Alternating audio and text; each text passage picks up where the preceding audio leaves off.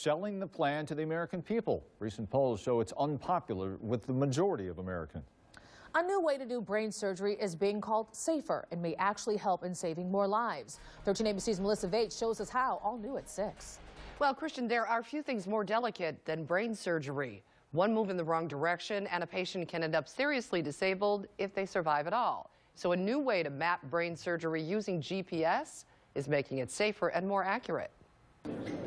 This is Brain GPS, a new way to do brain surgery. It allows us to do safer surgery in a shorter amount of time. ProMedica neurosurgeon Dr. Reinard says this technology allows much more precise mapping of brain tumors or brain bleeds.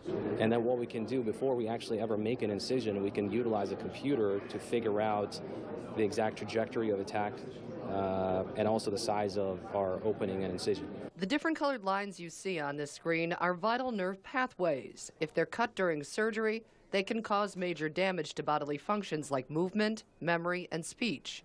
This 3D video screen, we have to align this much like a video game or like a fighter pilot would, allows brain surgeons to negotiate around these pathways. You can actually see the probe. You see the probe moving around on the surface of the brain? Yeah. And take out tumors. When I'm on the tumor on the screen, right, it tells you exactly, virtually, where you are in relationship to all the nerves. Without causing damage. It's easier and safer. And then you're able, so you're in there now, and then you're able to just resect the whole tumor? Exactly. This technology can also be used on spinal surgeries to repair damaged discs and bleeding on the brain. Any surgery where a microscope is used, the microscope can be swapped for this device. For this? Yeah.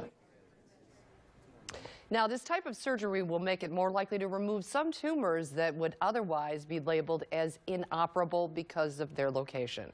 Melissa Vate, 13 ABC Action News. Back to you. Amazing stuff. Melissa, thank you. Well, the village of Bluffton has a new mayor, Judy Augsburger.